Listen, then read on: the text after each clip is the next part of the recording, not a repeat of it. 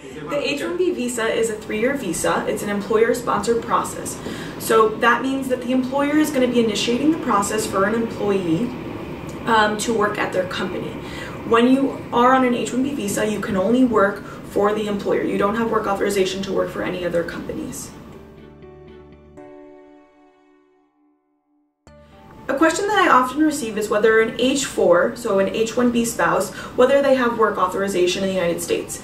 So generally the answer is going to be no. H-4 visa holders do not have work authorization and cannot apply for work authorization in the United States unless you fall under one of the exceptions.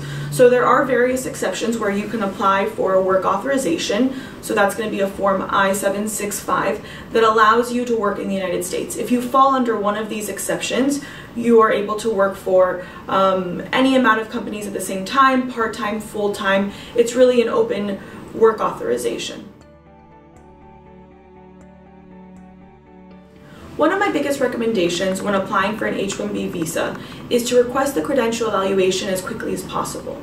So the idea is when you want to start the process, the first thing you should do is request a credential evaluation if your university degree is from a foreign country.